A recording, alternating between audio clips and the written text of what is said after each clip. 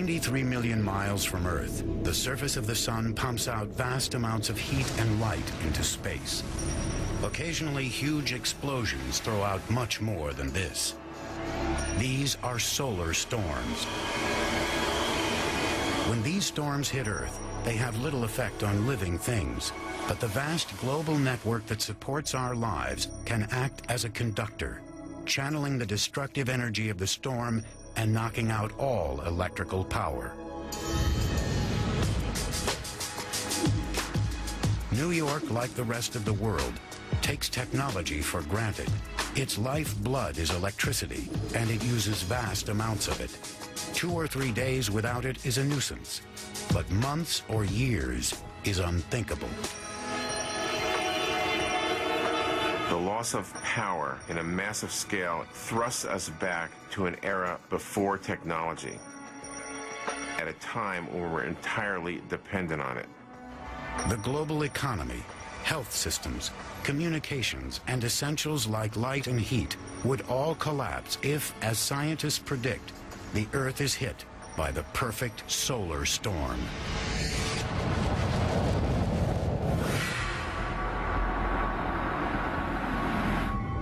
We just got another 911 about a disturbance in the cemetery. I needed to make a progress report on that.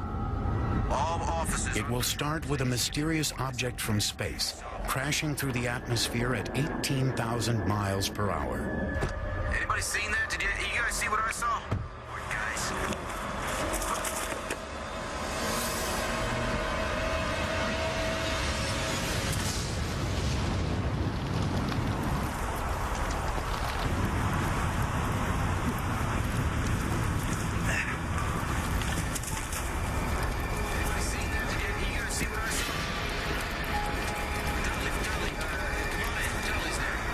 Requesting the patrol supervisor and the fire department to respond to an unknown object. Something really weird is going on here.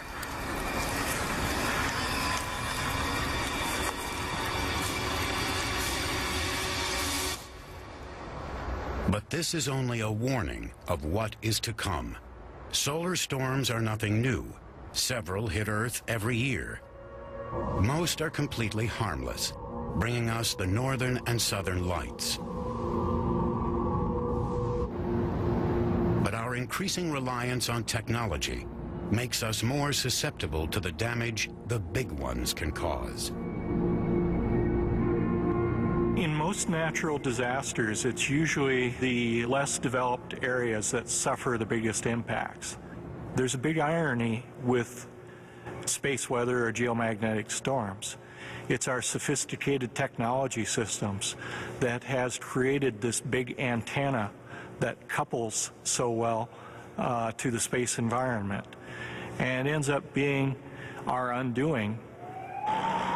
In 1989, this weakness became painfully evident when the people of Quebec, Canada, were hit by a solar storm.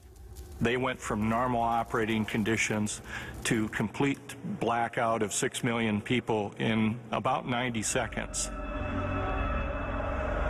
The storm only affected the far north. When the power went out, the accidents increased. With no light and no heat and temperatures just above freezing, Quebec was lucky it only lasted 9 hours. If the right conditions were to align, the perfect storm will be 3 times as powerful.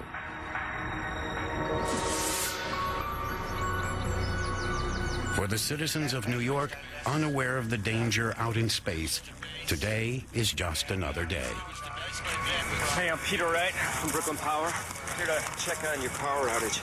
You called it in? Tally.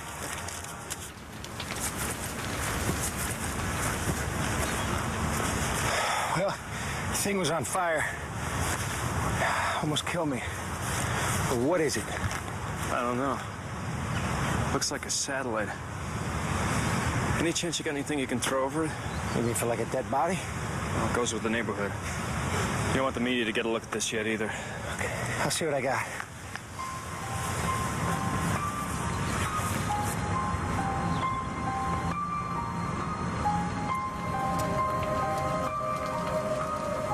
This smoldering wreckage is the result of a chain of events that started during a period of increased activity on the surface of the sun, called the solar maximum.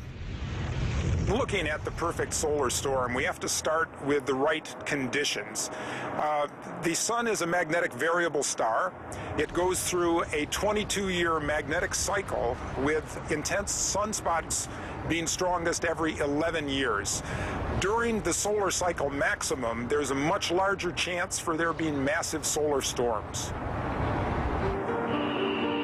The Earth has been under bombardment from the sun for over a week now. The upper atmosphere has become so electrically charged that anything orbiting above it is in danger. This swelling, this heating of the Earth's atmosphere takes place at all longitudes at the same time as these currents circle the Earth. So satellite orbits, all of them, all satellites that are in low Earth orbit can be impacted by this solar storm. The atmosphere is now so swollen that it rises into the path of satellites, upsetting their orbit and causing them to rocket back to Earth.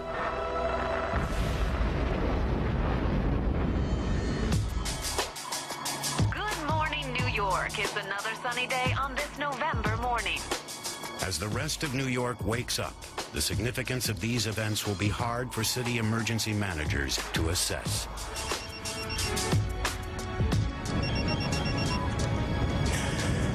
So we can confirm that this thing's a satellite, right? Yes, sir. We've been tracking it for some time here at NORAD. Yeah, well, can somebody tell me why we're having satellites crashing out of the sky? Yeah, the sun's building up to something really big, and it's throwing lots of stuff our way. Anything in low Earth orbit is going to be vulnerable right now. All right. I'm heading to the cemetery now to check it out. Thanks for the info. Okay. The people monitoring the sun are from NOAA, the National Oceanographic and Atmospheric Administration. At their Space Environment Center in Colorado, they have been keeping a watch out for unusual space weather since 1965. The moment they spot trouble, they issue warnings to everyone from satellite operators to the military.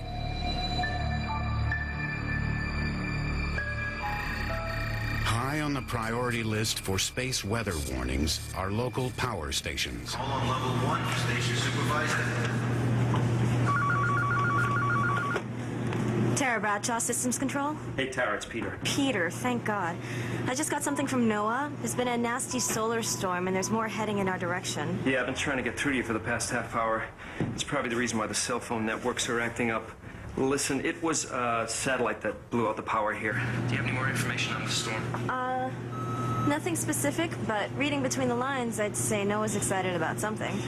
Could you do me a favor and have that data sent to my phone? Sure. Could you also send a repair crew out here, and I'll call you back? You got it, boss. All right, bye. Perfect disaster returns after this.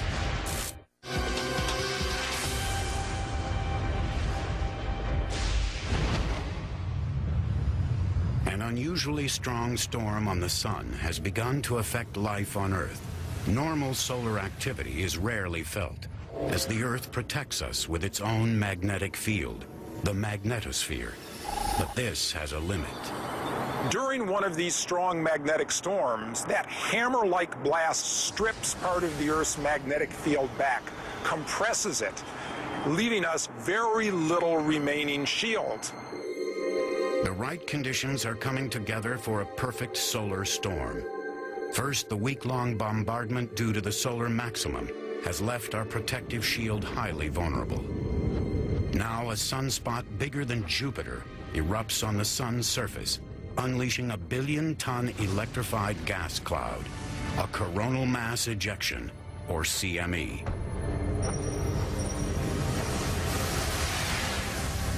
This is the big one, and it is heading for Earth.